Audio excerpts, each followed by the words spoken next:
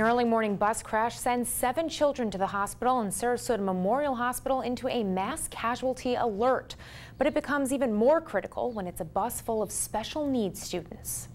It's among our worst nightmares, children on a school bus involved in an accident. This is the scene behind me and what's left of the bus completely smashed in and taking out a traffic signal in the process. Of course, shutting down both lanes for well over an hour. And sending 12 special needs students into chaos. Sirens, people talking, the responders, all of that was a lot for some of my students who are nonverbal. Oak Park Principal Edwina Oliver says the community is to thank for keeping students calm. There were about 9 of the neighbors out and about. Each sitting with a student, something the superintendent is grateful for. Which really made this a much easier transition for those students, knowing that there were adults on scene caring for them immediately. And being able to calm the students' fears, especially the students that we serve here in our district at my school, was very crucial this morning. How emergency crews respond is just as crucial, especially for a mass casualty level 3.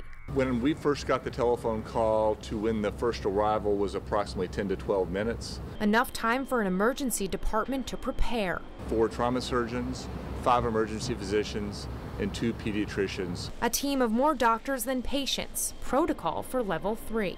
But Oliver says it's the way the community came together that helped these students get through trauma. When you speak to a student and you address them by their name, that's confirming to them to know that everything is okay, that someone knows me.